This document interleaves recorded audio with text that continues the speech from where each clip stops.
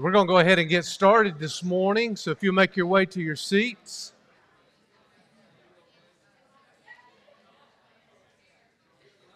Still got a bunch of people coming in.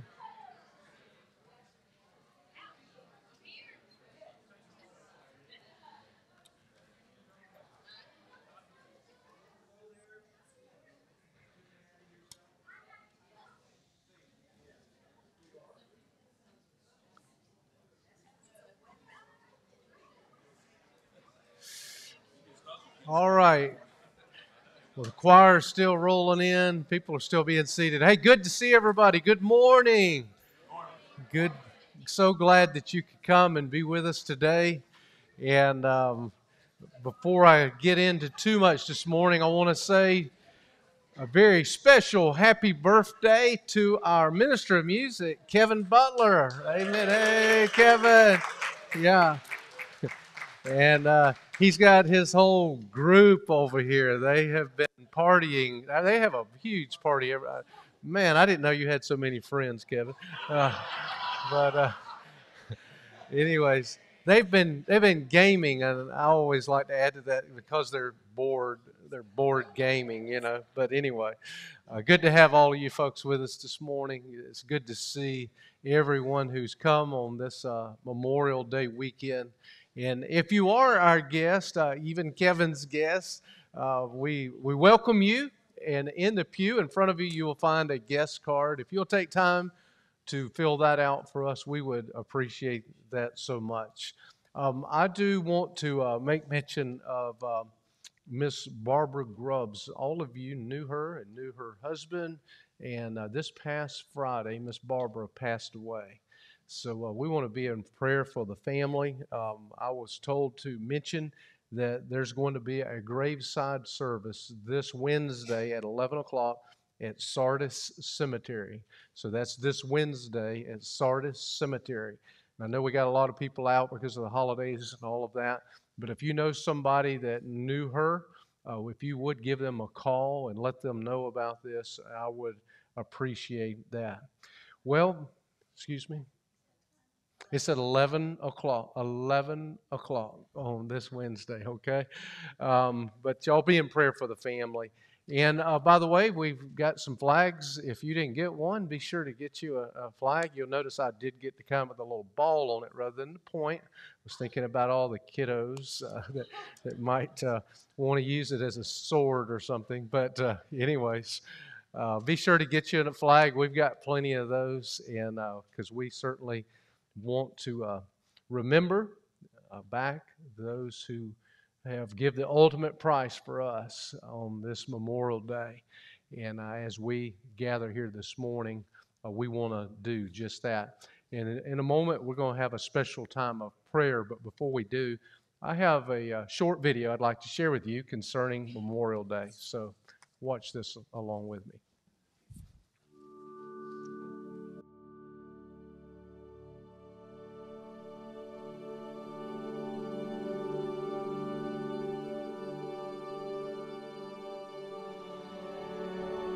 My fellow Americans, Memorial Day is a day of ceremonies and speeches.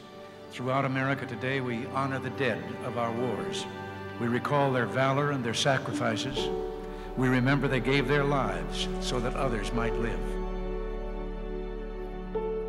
The unknown soldier who has returned to us today and whom we lay to rest is symbolic of all our missing sons. About him, we may well wonder, as others have. Did he marry? Did he have children? Did he look expectantly to return to a bride? We'll never know the answers to these questions about his life. We do know, though, why he died.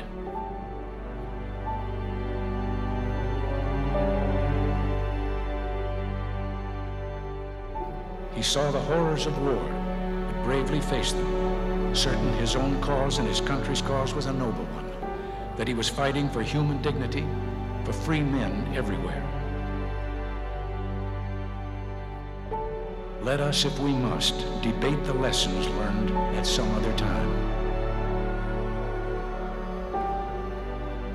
Today, we simply say with pride, thank you, dear son. May God cradle you in his loving arms.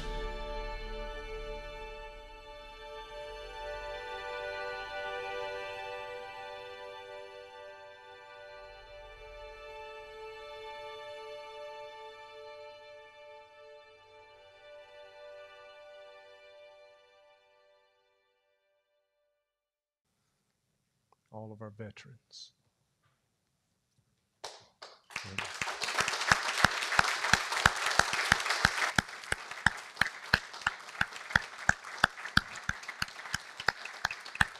Amen. Pray with me. Father in heaven, we're truly grateful and thankful, Lord, that we can stand here today. Lord, free to worship and to express our honor and praise for you. And God, I know that that is only possible today because of those who are willing to pay the ultimate sacrifice that we might be able to enjoy these freedoms. Lord, we thank you for those families that made those kinds of sacrifices in the past. And Lord, I thank you for those who are still with us today, Lord, who have served our country so faithfully, Lord, so that we can enjoy these freedoms today. And we just pray that as we gather together here this morning to worship you, that, Lord, we would not only remember those who died for our country, but, Lord, that we would remember what it is that you have done for us. Lord, in giving your only Son to die for the sins of the world. And I pray, Lord, that we would honor him here in this place this morning. And I pray, Lord, that through the gospel message, through Jesus Christ, that someone might come to know you as Lord and Savior of their lives today. And God in heaven will praise you for all you do. For it's in Jesus' name I pray. Amen and amen. We are glad to have you all here today, joining us to worship. I am thankful for all my friends that are here that came to worship with us as well. And we're just going to sing some songs of praise to the Lord. We are going to start off with the song "My Country 'Tis of Thee." Probably most of y'all know that. And if you would stand as we sing these songs together.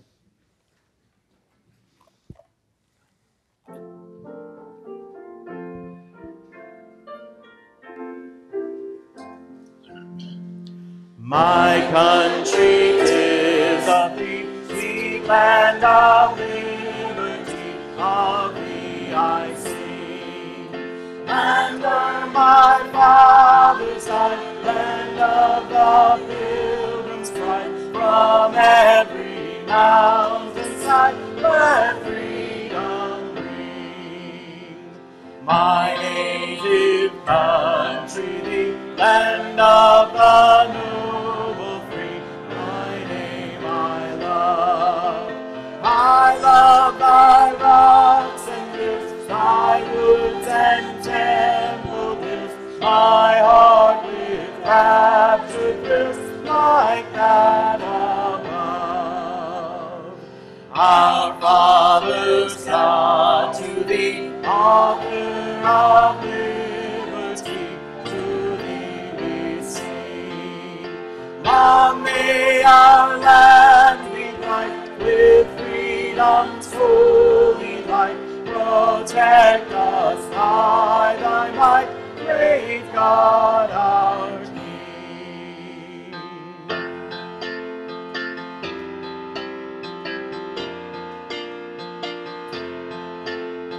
Sing to the King who is coming to reign. Glory to Jesus, the Lamb that was slain. Life and salvation his empire shall bring, and joy to the nations when Jesus is King. Come, let us sing a song declaring we belong to Jesus. He is all we need. Lift up a heart of praise, sing now with voices raised to Jesus. Sing to the King.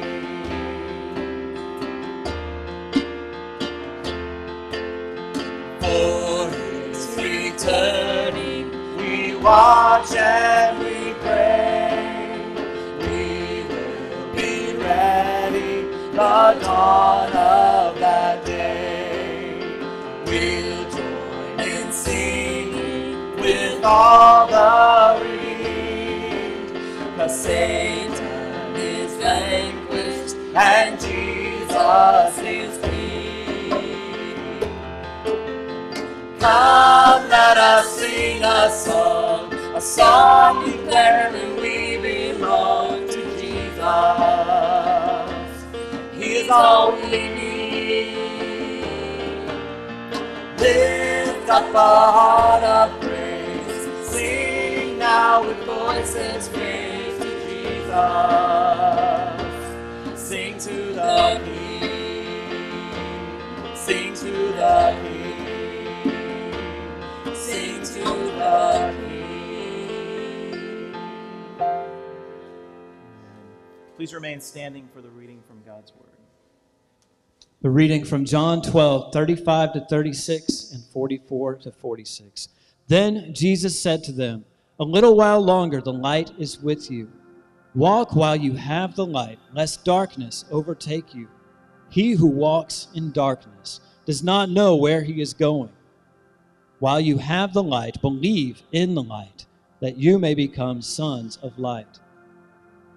Then Jesus cried out and said, "He who believes in me believes not in me, but in him who sent me. And he who sees me sees him who sent me. I have come as a light into the world, that whoever believes in me should not abide in darkness."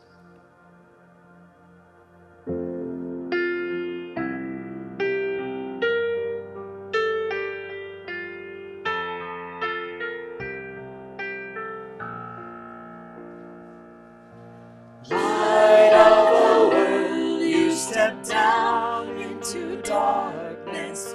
Open my eyes, let me see beauty that made this heart adore you. Hope of a life spent with you. So here I am to worship. Here I am to bow down. Here I am to say that you're my God. You're altogether lovely, altogether worthy, altogether wonderful to me.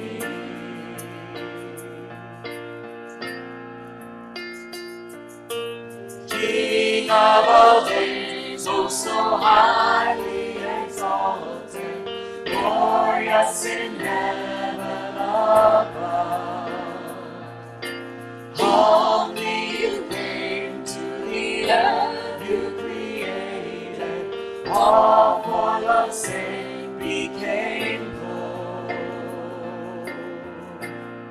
So here I am to worship, here I am to bow down, here I am to say that you're my God. You're altogether lovely, altogether worthy, altogether wonderful to me. And I'll never know how much it cost to see my sin upon that cross. And I'll never know how much it costs to see my sin upon that cross. So here I am to worship, here I am to bow down, here I am to say that you're my God. You're altogether lovely, altogether worthy,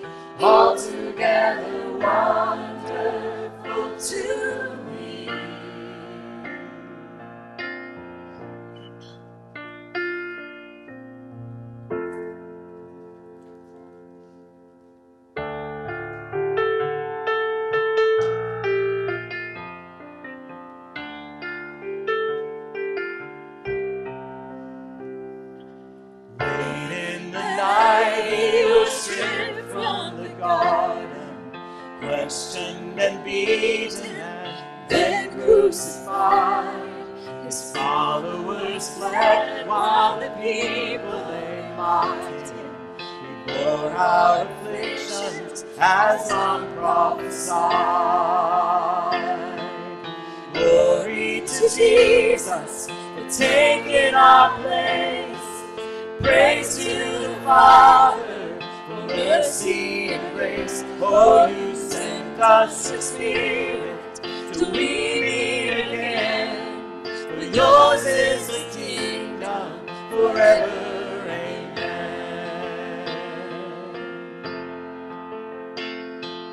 Death met its match, no, the grave couldn't hold him. And just like a ghost, he appeared to his own. His hurricane spirit empowered the people to speak revelation beyond what they know.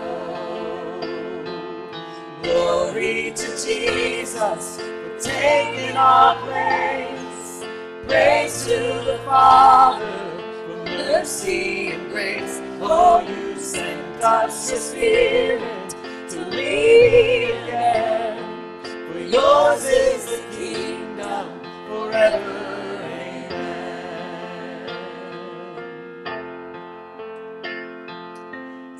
All the kingdom, all the power, all the glory is yours forever. All the kingdom, all the power, all the glory is yours forever. All the kingdom, all the power, all the glory is yours forever. All the kingdom, all the power, all the glory is yours forever. Singing glory to Jesus for taking our place. Praise to the Father for mercy and grace. Oh, you sent us your Spirit till we meet again. For yours is the kingdom, and yours is the power, and yours is the glory forever. Amen. Glory to Jesus for taking our place. Praise to the Father for mercy and grace. Oh, you sent us your Spirit till we meet again. For yours is the kingdom, and yours is the power, and yours is the glory forever. Amen.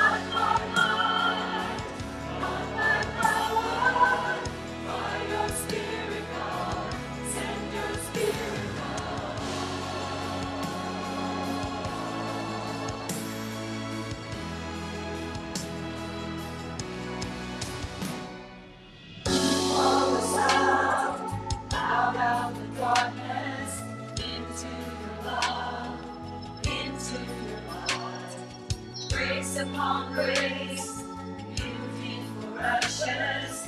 You come to us, we come alive. We stand in awe of you.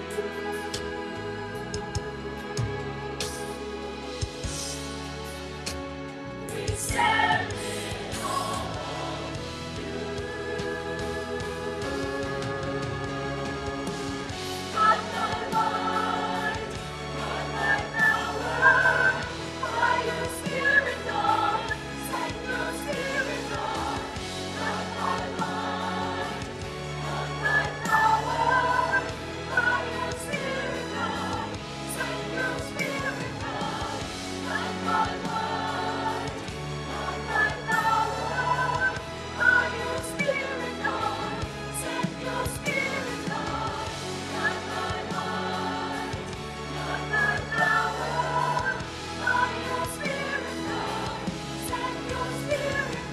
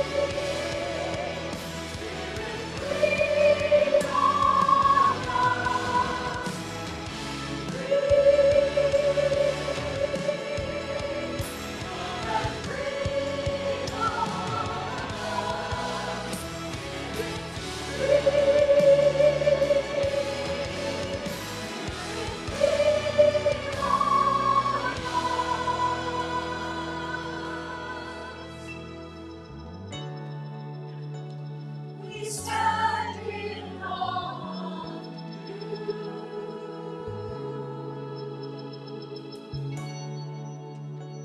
We stand in awe of you.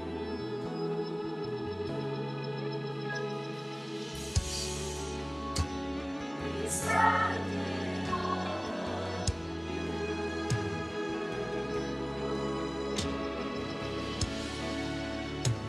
We stand in awe of you. Not by might, not by power, by your Spirit, God, send your Spirit, God. Not by might, not by power, by your Spirit, God, send your Spirit, God. Not by might, not by power, by your Spirit, God, send your Spirit, God. Not by might, not by power, by your Spirit, God, send your Spirit, God. We stand in awe of you.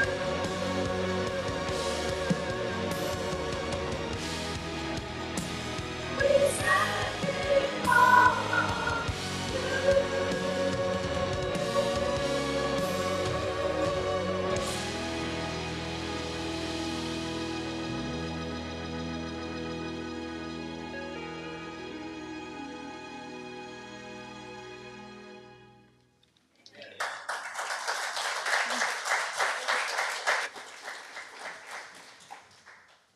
Amen. Thank you. We do indeed stand in awe of the King of Kings and the Lord of Lords. And that is why we are here today, is to worship the Lord Jesus Christ. Make no mistake about that. But as we gather, as we do at different times of the year, where we take time to for special events, and especially as it relates to our nation, we This weekend, we're celebrating Memorial Day weekend, and tomorrow we will celebrate Memorial Day. We should thank God for our freedoms. Amen. I mean, I've had opportunity. Marcia and I both had opportunity of visiting a lot of other countries. We've been overseas and that sort of thing. And folks, even with all of its issues and challenges that we face today, the United States of America is still the greatest land in all the world, hands down. And we must never forget those who made that possible for us and those who have given the ultimate sacrifice, giving their very lives. As I've come to realize, and the older I get, the more real it is to me that freedom comes with a cost. It is never free. On November 19th, 1863, President Abraham Lincoln gave this speech on the battlefield of Gettysburg. We are met on a great battlefield of that war. We have come to dedicate a portion of that field as a final resting place for those who here gave their lives that that nation might live. It is altogether fitting and proper that we should do this. But in a larger sense, we cannot dedicate, we cannot consecrate, we cannot hallow this ground. The brave men, living and dead, who struggled here have consecrated it far above our poor power to add or detract. The world will little note nor long remember what we say here, but we can never forget what they did here. It is for us that the living rather to be dedicated here to do the unfinished work, which they who fought here have thus far so nobly advanced. It is rather for us to be here dedicated to the great task remaining before us, that from these honored dead we take increased devotion to that cause for which they gave the last full measure of devotion, that we here highly resolve that these dead shall not have died in vain, that this nation under God shall have a new birth of freedom, and that the government of the people, by the people, for the people, shall not perish from the earth.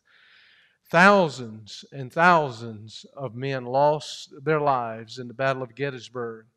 But let us not forget those as well who have fought since then. When we think about Iwo Jima, Normandy, Korea, Vietnam, we think about the Gulf War and all of the wars since and some of the fighting and struggles that still go on in our world today, that we have brave men and women putting their lives on the line. Folks, so that you can sit here freely today and worship. And we must never forget them. We must never forget those who have given their very lives. We must realize that if freedom is to be carried on from generation to generation, then we must be willing to pay the price for that freedom. Why? Because freedom is never free. It always costs something.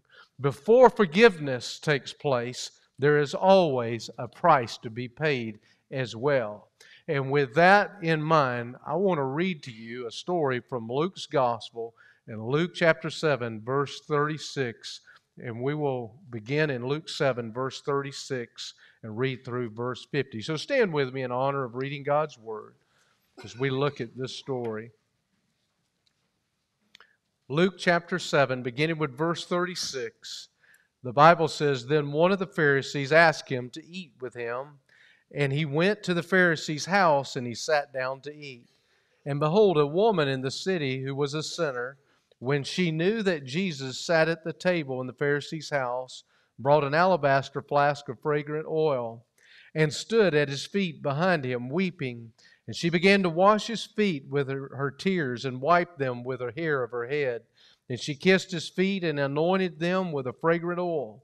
Now when the Pharisee who had invited him saw this, he spoke to himself, saying, This man, if he were a prophet, would know who and what manner of woman this is who is touching him, for she is a sinner. And Jesus answered and said to him, Simon, I have something to say to you. So he said, Teacher, say it. There was a certain creditor, Jesus said, who had two debtors. One owed 500 denarii and the other 50. And when they had nothing with which to repay, he freely forgave them both. Tell me, therefore, which of them will love him more? Simon answered and said, I suppose the one whom he forgave more. And he said to him, You have rightly judged. Verse 44. Then he turned to the woman and he said to Simon, Do you see this woman? I entered your house. You gave me no water for my feet, but she has washed my feet with her tears and wiped them with the hair of her head. You gave me no kiss, but this woman has not ceased to kiss my feet since the time I came in. You did not anoint my head with oil, but this woman has anointed my feet with fragrant oil. Therefore I say to you, her sins, which are many, are forgiven, for she loved much. But to whom little was forgiven, the same loves little. Then he said to her, Your sins are forgiven. And those who sat at the table with him began to say to themselves, Who is this who even forgives sins? Then he said to the woman, Your faith has saved you. Go in peace. Let's pray together. Father, I pray that you'd bless the preaching and the reading from your word today. I pray, God, that you would speak to our hearts and challenge us, Lord, and help us to understand, Lord, the great price that came for our freedom from sin. Lord, I pray that today that we would see that what Jesus did for us, we could have never done for ourselves. And Lord, this morning, I want to say thank you, thank you, thank you for saving me. And Lord, saving so many that are here today. And Lord, I pray that we would never forget what Jesus has done for us. For it's in Jesus' name I pray. Amen and amen. You can be seated. A Pharisee invited Jesus over to eat.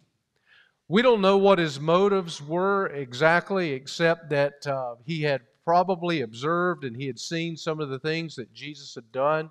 And he was a religious man, and so I guess he thought it was appropriate to have him over for a meal. But for the most part, the Pharisees and the religious people saw Jesus as a threat to their power and their political status. However, we're told that a woman who had lived a sinful life heard that Jesus was eating at the Pharisees' house. So this woman brought an alabaster jar, as we read, of perfume and stood behind Jesus. Where she broke the perfume onto his feet, poured it onto his feet. She was weeping. She took the hair of her head, she wiped, and she cleaned Jesus' feet. She then began to wipe tears from his feet with the hair of her head, as we're told from the Scripture. Then she began to kiss Jesus and poured the fragrant perfume on his feet. By this time, we know from the story that the self-righteous Pharisee is having a cow. I mean, he cannot imagine why Jesus, who he maybe was already thinking he could be perhaps a prophet, how he could possibly allow this to happen, this sinner. And I want to point out to you that everyone knew that this woman was a sinner. That was the stigma that she lived with. He should not have let her touch him, or at least the Pharisee thought so. With that, I want to give you this morning three propositions. Number one, every one of us is spiritually in debt.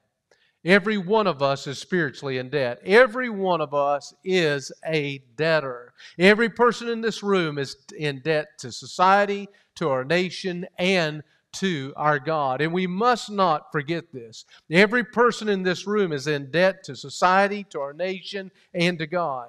You see, every one of you who are sitting here is here because of somebody else. Think about it. You are here because of somebody else. Now, we can think about biological reasons why you're here. And if had it not been for your mom or your grandmother and so on down the line, sure, you would not be here today. But it's also important to understand that if it had not been for men and women in the past who've gone to battle and give their very lives for you, I would not be able to stand in this pulpit today and preach, thus saith the Lord. that would not happen. There are people in your society. There are people that work in government. There are people that work in our schools and just all facets of life that have poured their lives into you and to others. And because of that, we can stand today. It's because of what others have done before us. I would submit to you that no man, no woman stands here today on their own merits. Listen, you're here because of someone who has come before you. If it had not been for those who came before us, we would not be able to enjoy the freedoms that we have today. We would not be able to buy and sell as we choose today. We would not be able to have board games on the weekend today. We would not be able to do what we want to do. We wouldn't be able to travel today freely here and there. But it's because of those who come before us. And by the way, we would not be able to worship here today had it not been for some who have gone before us. We can never repay those who came before us, but we must be willing to give back to our generation that's here and to the generation that's to come. You see, when you're in debt, it's important that you remember who you're in debt to.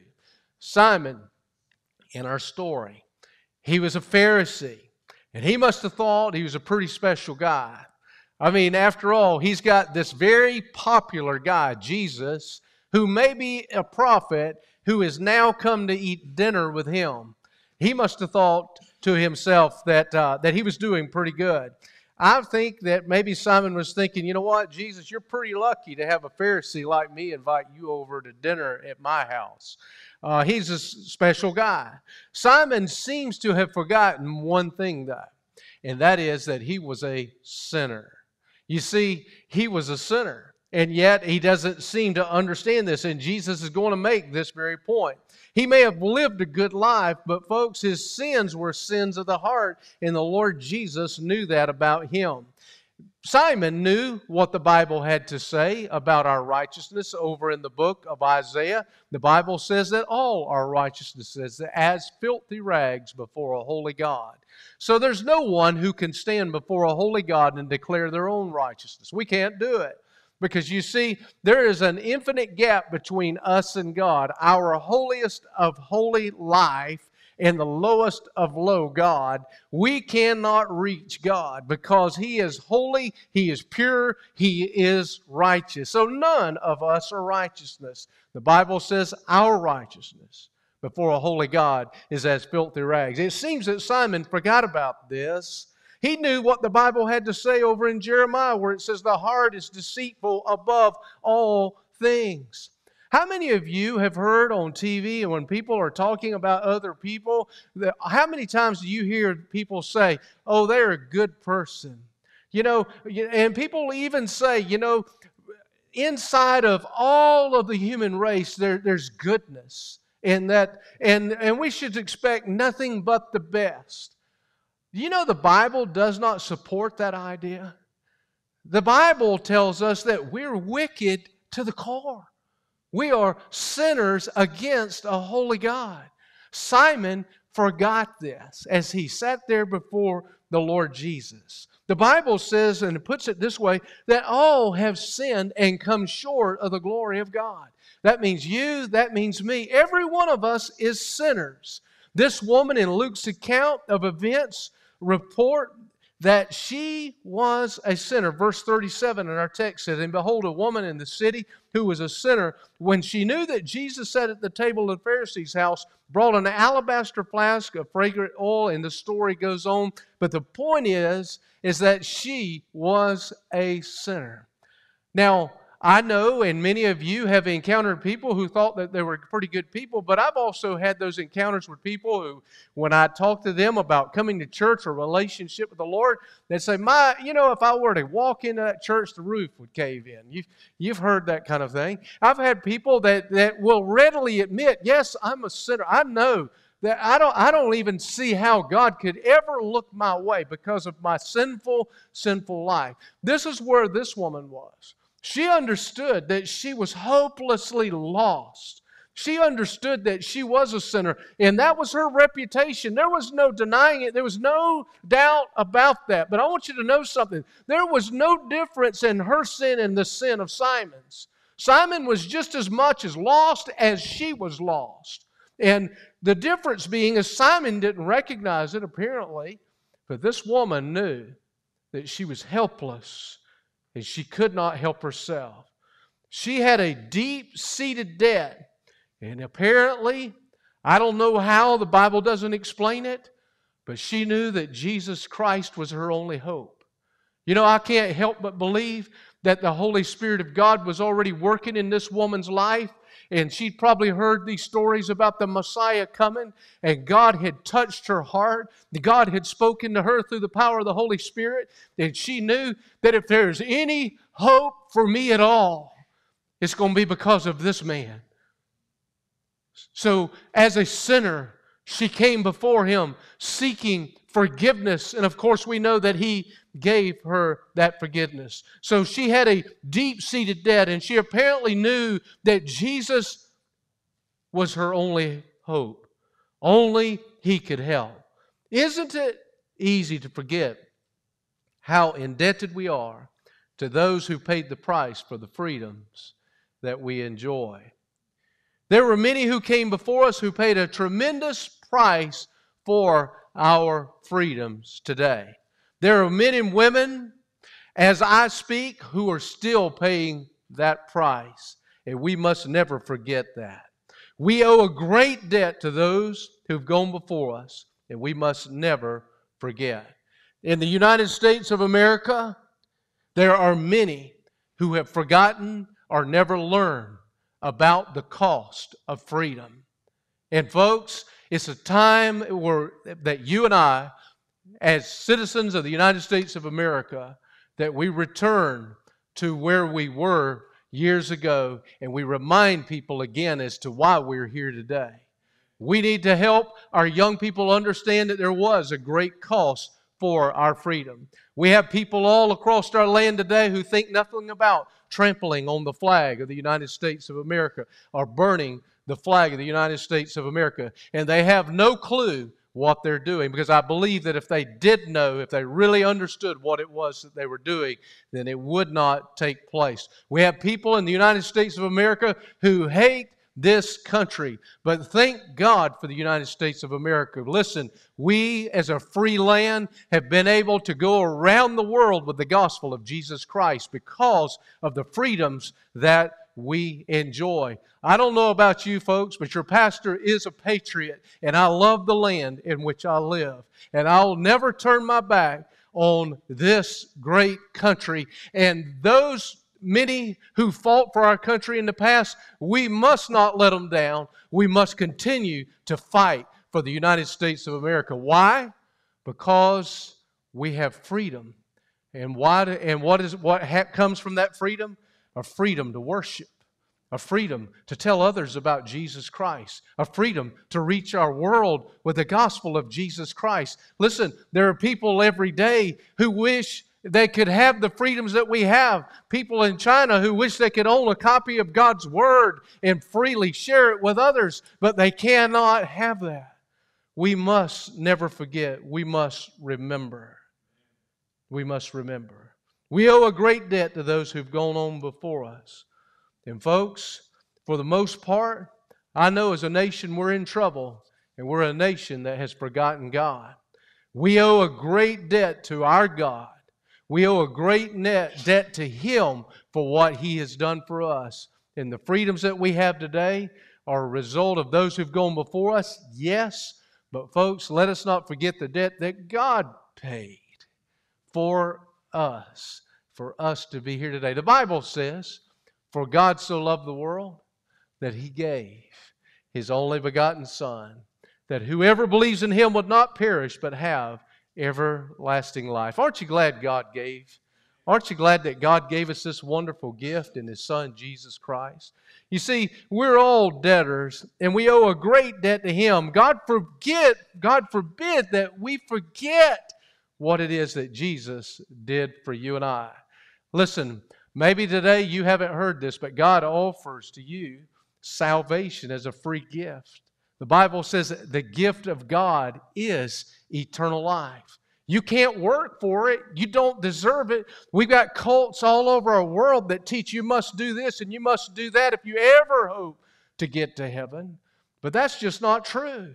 I wish, and I was telling somebody this just yesterday, I wish that I could tell everybody, if you don't tithe, if you don't come to church, there's no way you're going to heaven. But I can't do that because that's not Bible. But this I do know, that if you come into a relationship with Jesus Christ, if you receive the free gift of God, then you're not going to have a problem doing the things that God asks you to do. But you're going to do it out of a willful, willing heart because of a love that you have for the Lord. So the gift of God is eternal life. And God loves you, and He has a plan and a purpose for your life. He loves you with an everlasting love, the Bible says. But the problem between us and God is that we are sinners. We have all sinned. How did God solve our problem? He solved our problem in the person of His Son, Jesus Christ. He sent Christ to the earth to do what you couldn't do and what I couldn't do. And that is pay the price for my sin. And He did that on the cross of Calvary. And it's in faith that we receive what God has done for us. We repent of our sins and we ask Him to be our Lord and our Savior, and He saves us. And then we're promised everlasting life. The Bible says, these things have I written to them that believe on the name of the Son of God, that they might know that they have everlasting life. Man, what a wonderful God we serve, that He was willing to do that for you and to do that for me. Let us not forget. Let us not forget what it is that Jesus did for us. We are, spiritually speaking, in debt. And by the way, we can never repay that debt. I've already alluded to this. Verse 39 says, now when the Pharisee who had invited him, that is Jesus, saw this, he spoke to himself, saying, this man, if he were a prophet, would know who and what manner of woman this is touching him, for she is a sinner. And when I think of the debt I owe my forefathers, and I realize it's a debt that I can never repay. But by the same token, when I realize the debt that I owe my God in heaven for the price He paid for my sins, I realize that I can't pay that either. This sinful woman in our story came to Jesus weeping, broken over her sin, and in effect was crying out to Him in the only way she knew how that she might receive forgiveness. And by the way, folks, she was doing the only thing that she knew to do. She's doing all that she knew to do. She wasn't trying to somehow earn favor with Him, but because somehow, some way, she knew that He was her only hope. She was doing what she could. Basically, I think, maybe in her heart she was saying, because you love me, the least that I can do is love you. And this was the way that she was showing her love for the Savior. And folks, that's all we can do. We can't pay God back for our salvation, can we? We can't, but we know He loves us, and we may never fully understand how to love Him the way that we should. But folks, we need to do our best at that, in that we show our love for Him, for He first loved us. We don't earn our salvation by doing good works, nor do we keep our salvation by good works. But when we come to Christ Jesus, out of gratitude and out of a love for Him, we do the things that we do. We can do what He asked us to do. Well, what did Jesus ask us to do? You say you love the Lord Jesus. What did Christ ask you to do? He said, if you love me, what? Keep my commandments. If you want to know how you can show Jesus you love Him? Keep His commandments. Keep His commandments. Hey, you might remember when one of the religious leaders came to Him and says, which is the greatest commandment in the law? Jesus' response was this, and you shall what? Love the Lord your God with all your heart, with all your soul, with all your mind, and with all your strength. This is the first commandment. And then He goes on and He says, and the second is like it, you shall love your neighbor as yourself. there is no other commandment greater than these. So you want to know how to show God that we love Him? We love Him with all our heart, with all our soul, with all our mind, with everything that we've got. And then we love our neighbors. That is, every man, woman, boy, or girl in the world. We show the love of God to them. And we love on them as well. What are you doing that exemplifies your love for God? What are you doing that exemplifies your love for God? You see, you can work 20 hours a day for the Lord and still not love Him the way He has asked us to. We can work 20 hours a day and we will never earn favor with God. That's not the way it works. No, we repent of our sins and ask Jesus to be our Savior. And then we love the Lord our God with all our heart, with all our soul, with all our mind. And then we love our neighbor as ourselves. Most people I talk to are under the impression that if somehow they can do enough good, that somehow they can outweigh the bad and the wickedness in their life, and that God will find favor in that. But I want you to know something. If one day when you wake up in heaven and you stand before a holy God and He says to you, "Why should I let you into my heaven?" and you tell Him it's because you're a member of a church, or you were baptized, or you sang in the choir, or you taught Sunday school, or you lived a good life, I want you to know something. He's going to say to you, "Depart from me because I never knew you." The only answer we can give Him is because I repented of my sin and I asked Jesus Christ to be my Savior.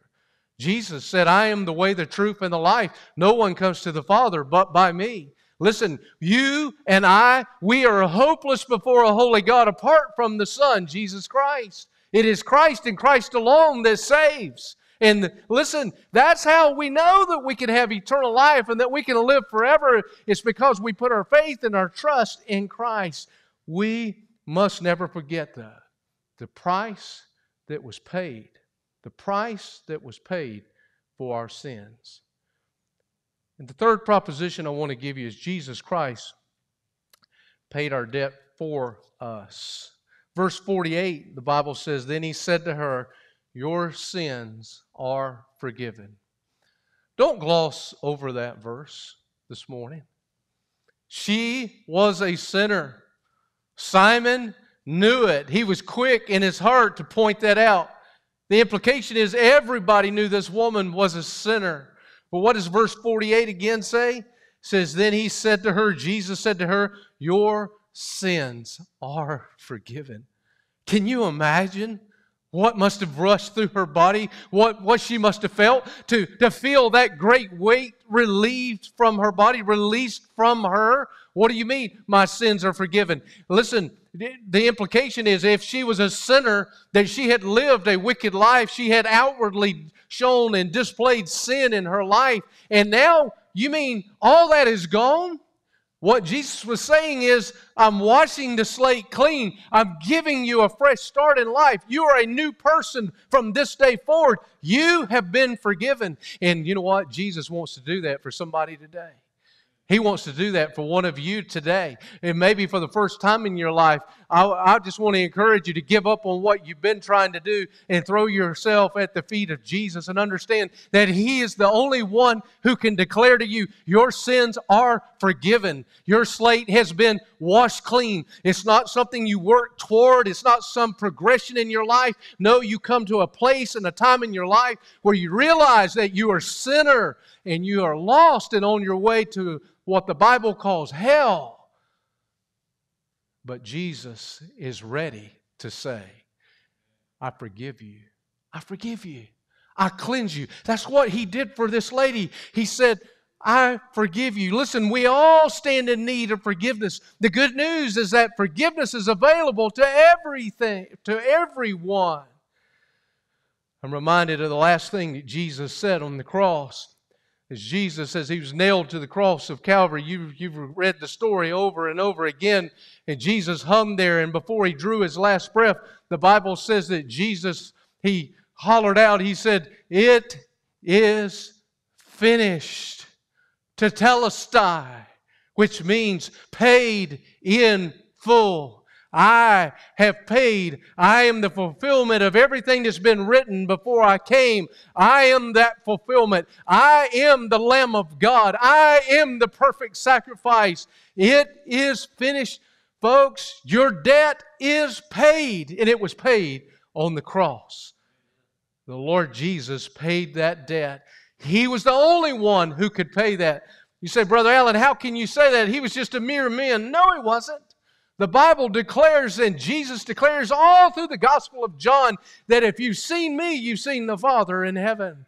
The Bible says that Jesus, and as we read the Gospel of John, it says, and the Word became flesh and dwelt among us. The Word being God. God came and He took on flesh. He was holy. He was righteous. He was without sin. And I wanted you to know this morning, He's the only one who could hang there and declare to the world, it's finished. It's paid.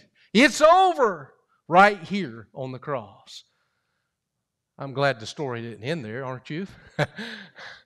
Jesus died for our sins, but He rose from the grave. And He lives forevermore. And praise God, we're going to live with Him if we have a relationship with Him. Jesus Christ paid our debt on the cross. The price was paid, but folks, I want you to know that it cost something.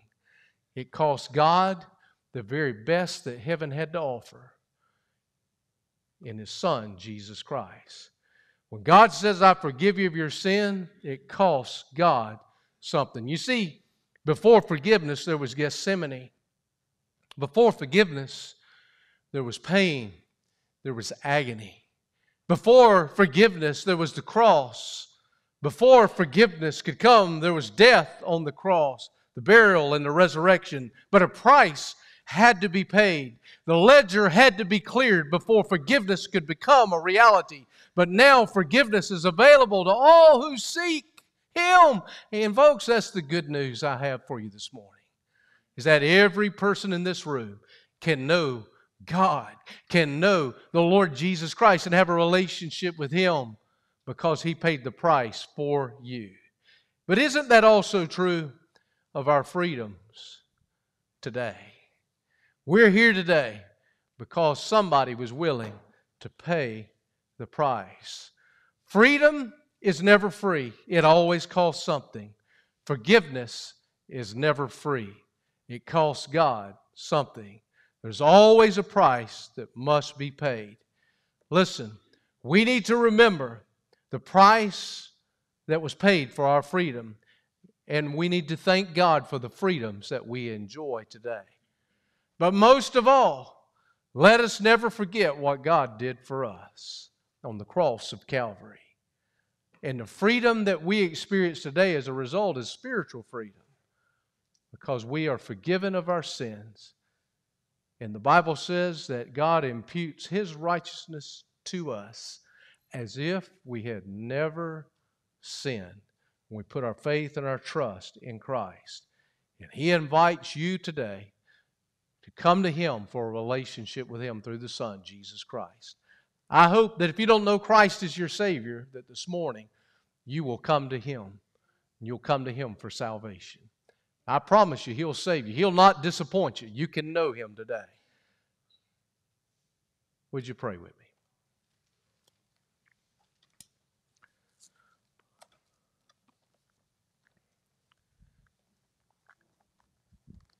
I see a lot of faces of people I don't know here today. And you know where you stand in your relationship with God. I'm not your judge, that's for sure. But folks, God knows your heart. There's nothing you can hide from Him. He knew this woman that came to Him. He knew that she was a known sinner, and yet He was willing to forgive her. As I stand here today, I want you to know that God's willing to stand, or God is willing to forgive you as well, if you'll come to Him for salvation. Maybe today you want to come to Christ for salvation. In a moment after I pray, we're going to begin to sing. And when we do, I want you to know that the invitation's open. We invite you to come today for salvation. Perhaps today you just want to come to this altar and pray. Maybe you haven't thought about it much lately. I asked the question a while ago. It was really something that Jesus said. How does God know that you love Him?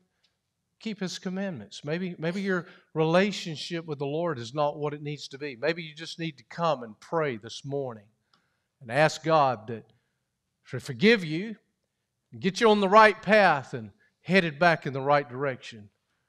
Do you love the Lord thy God with all your heart, with all your soul, with all your mind? You love your neighbor as yourself?